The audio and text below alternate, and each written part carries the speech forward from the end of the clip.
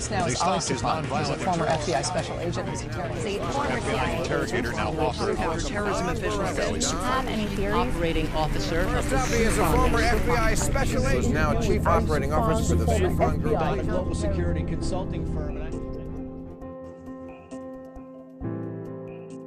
Ali Soufan is a former FBI supervisory special agent. He investigated many terrorism cases, including the East Africa embassy bombings, the attack on the USS Cole, and the events before and after 9/11. He is now CEO of the Soufan Group.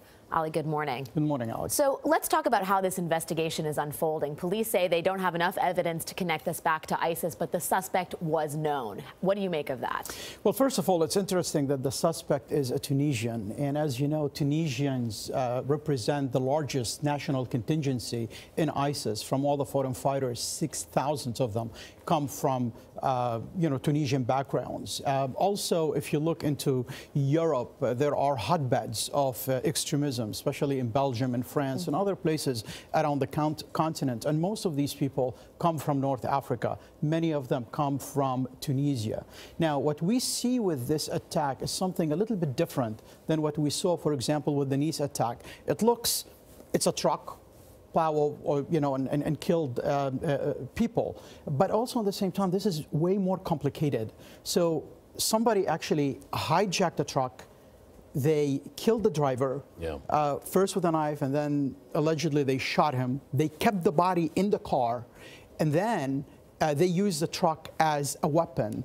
That's a level of complexity that we did not see before in different And you places. think that reflects greater planning? That reflects that at least the individual who did it have some sort of training and maybe connected to a larger cell. So it's not what we've seen in San Bernardino. It's not what we've seen in Orlando. It's not even what we've seen in Nice, where an individual self-radicalized and overnight they go from the radicalization phase to the mobilization phase. That's a little bit different.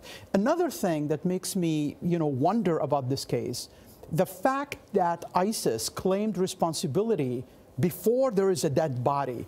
Mostly, they only claim that these guys are soldiers of the caliphate after they are dead. We've seen that in San Bernardino, we've seen that in Orlando, we've seen that in Paris, we've seen that in Belgium.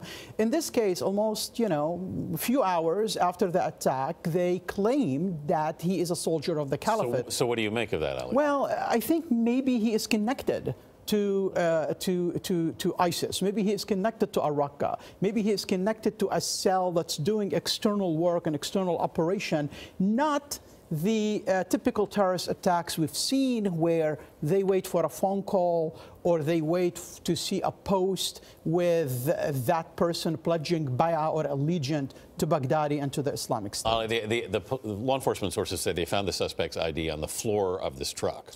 Sure. Why would they wait 2 days to put this name out? Well, you don't know what's going on. Sometimes in law enforcement, you have evidence and then you try to follow leads. You try to, catch the individual without giving them a heads up that you're looking for them. I think there's different probably investigative calculations that fed into this. But the moment they released the Pakistani/Afghani, as they called him, the earlier suspect, it was very obvious that the police in Germany have some stronger leads that indicates that individual was innocent. Using a truck as like a battle ram, essentially, was something that was proposed in the ISIS literature. So it's been out there. So intelligence knows that this is, and as the NYPD's John Miller said here yesterday, here at home, they're talking to these truck companies to make sure that there's a lot of cooperation going on. But in this case, it was a stolen truck. What kind of questions does that raise for you about security here at home? Well, I think we have to realize that Europe is very different than the United States. I think after 9/11, we put a lot of structures in place that created better cooperation between state and local and between federal agencies, also between intelligence and law enforcement. So we have a lot of things here in place that can prevent something like this. But as you know, unfortunately, we have to be successful 100% of the times. They have to be successful only once. But so far, I think I trust the good work that the Joint Terrorism Task Forces around the nations are doing. Here, as you see in New York City, NYPD has been doing phenomenal work.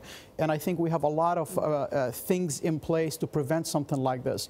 But the thing with, as you mentioned, with the trucks, this is not proposed by ISIS. Before, it actually was proposed by Al-Qaeda. The first entity to ask their followers around the world to use trucks to kill innocent people were Al-Qaeda and Inspired Magazine in 2010. Ali Soufan, always good to have you here. Thank you so much. Great pleasure. Thank you.